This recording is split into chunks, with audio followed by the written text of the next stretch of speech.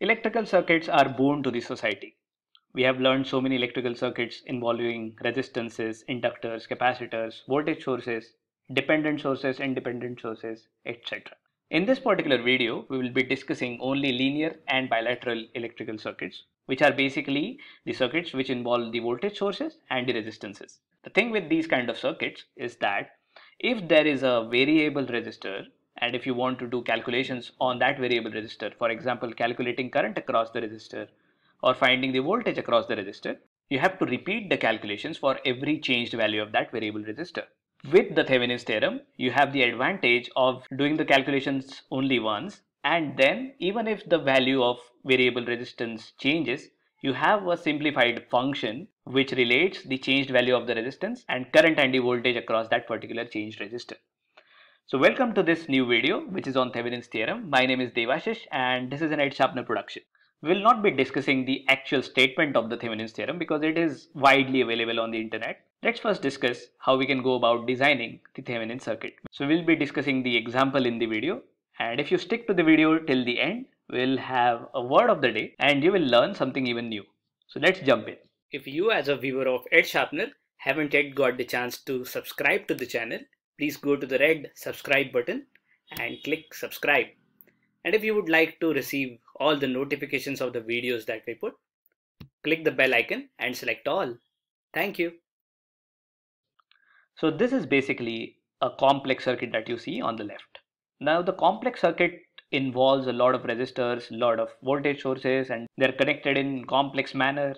But every such a circuit involving voltage sources and the resistors, doesn't matter if they are dependent sources or independent sources, but every such a circuit can be converted into a circuit only involving one voltage source, as you can see on the right, which is Vth, or popularly it is also known as Thevenin's voltage. Okay, and it also involves the Rth, and Rth is known as Thevenin's resistor.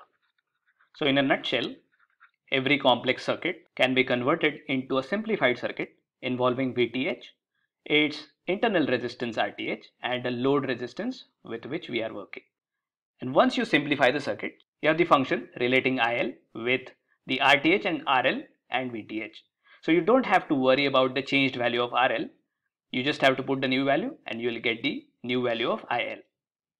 If that's clear, we can jump into the example and see how we can actually design a Thevenin circuit for the existing problem.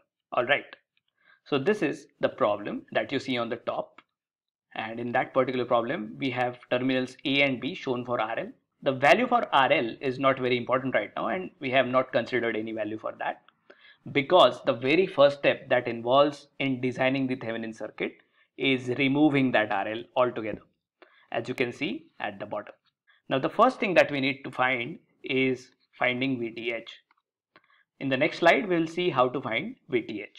Finding Vth involves superposition in some cases, and in this particular example the superposition is the best way we can find our VAB or Vth. Remember, only superposition is not the way to find out VAB or Vth in every case. You do not have to apply superposition. You can apply KVL, KCL, and apply other theorems in circuit theory to find out VAB. But particularly in this example, because we have voltage sources and current sources, it's preferable that we use superposition theorem. So for the first two figures, we are just considering the voltage sources, and we have cut out the current source from the left, and then we do not have any current source on the right hand figure for the top. And our objective is to find out VAB in the first case, and in the next figure we have cut short, that means shorted the voltage sources and just kept the current source in the second diagram. We'll be analyzing VAB, which let's call it VAB1, and that will be due to voltage sources. And for the bottom diagram, let's say we are going to find VAB2, the voltage across AB when only the current source is acting, and we'll be adding them together, VAB1 plus VAB2, which will eventually give me Vth. Alright, in the next slide we'll see how to find out VAB1 and VAB2. Let's see how we can find out VAB1. It's easy to see that this left hand circuit has decomposed itself into such a circuit. So we have 10 volt, then we have 6 ohm resistor, Let me draw the A and B terminals there. So it will be easy for us to understand what is going on. 12 volt plus minus and the 12 ohm resistor. Remember that I have ignored this resistor completely since there is a open circuit over there, and now I am in a position to find out VAB. So in this particular circuit we have two voltage sources, 12 volt and the 10 volt. Since their polarities are different, we are just doing 12 volt minus 10 volt, and the effective voltage in the circuit will be 2 volts. Also, the total resistance of the circuit is of course 6 ohm plus 12 ohm, which is 18 ohms. And we can find out the current through the circuit, which will be flowing in counterclockwise direction. Since the 12 volt battery is more effective than the 10 volt battery, so the current will be forced by the 12 volt battery. The current in this case would be 2 volts divided by 18 ohms, and that would give me 1 over 9 amperes. Since I know the current flowing through this circuit, I am in a position to apply the KVL now. Let's see how we can apply the KVL. In order to apply the KVL, let's look at the loop on the left. We know that the voltage across AB is equal to the voltage across 6 ohms plus 10 volts. So I can write VAB is equal to I that I just calculated times 6 ohms plus 10 volts.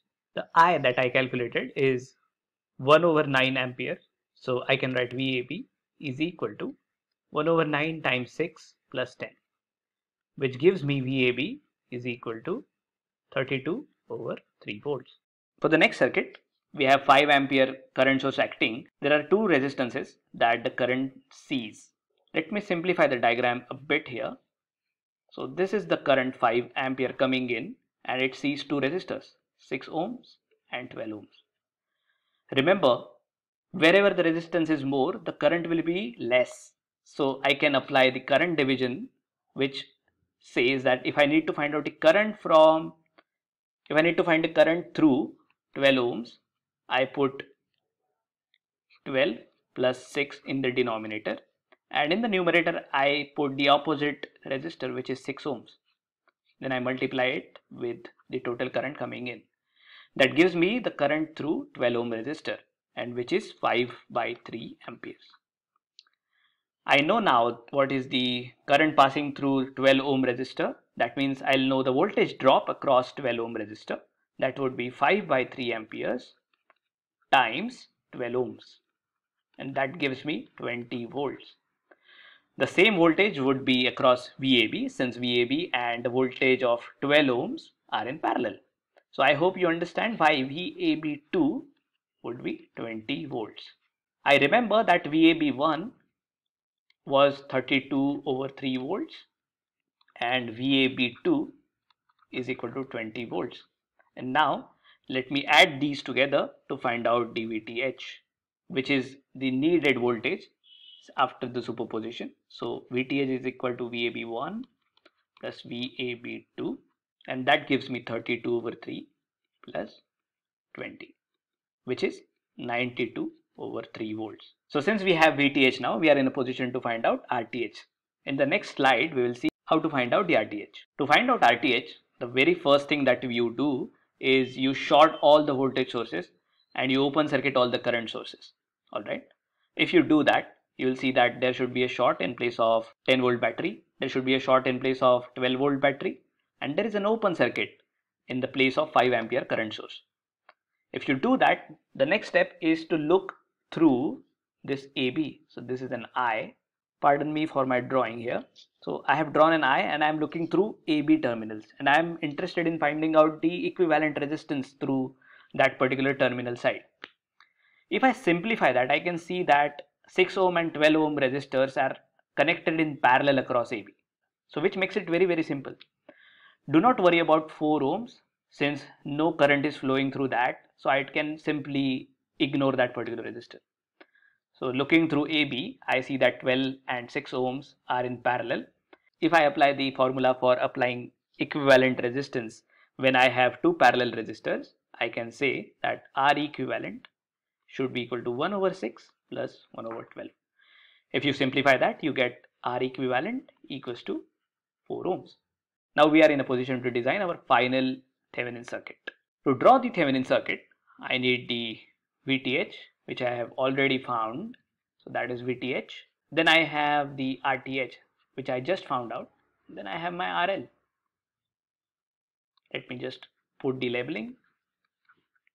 Vth is equal to 92 over 3 volts and Rth is equal to 4 ohms. Simply, if I need to find out the current through this RL, and if let's say RL is equal to 2 ohms, how can I find it out? Simply IL would be equal to Vth, which is 92 over 3 divided by 4 ohms plus 2 ohms. That just gives me 92 over 18 amperes. So you don't have to worry about computing all the circuit again and again. If you change RL, you can just put the value of RL in the formula and find out the load current or maybe the voltage across RL just by putting out the value of RL. So this is it for Thevenin circuit. We have learned how to design the Thevenin circuit not by looking at the theorem itself, but by actually going through the example and finding out Vth and Rth individually and then applying the formula. We can find out the load current flowing through the load resistor. If you are liking the videos on Ed Sharpener, please give thumbs up and please subscribe to the channel because more of the content is coming in. Also, please let us know in the comments what would you like to learn and put all the topics that you are failing in or probably not doing well, and we'll be happy to help you. Share this video as much as possible since this is a very sensitive topic. I personally failed in this subject when I was in my first year of engineering. I'm sure that if you keep learning, you'll reach your goals. As I said, the word of the day is waiting for you, and the word of the day is facsimile, which is basically a noun, also used as a verb, and actually means an exact copy or duplicate replica, especially of a document or a manuscript. I hope that this video was not actually a facsimile of your original knowledge. And I hope it was helpful for you, and we'll see you soon with another video. Thank you so much.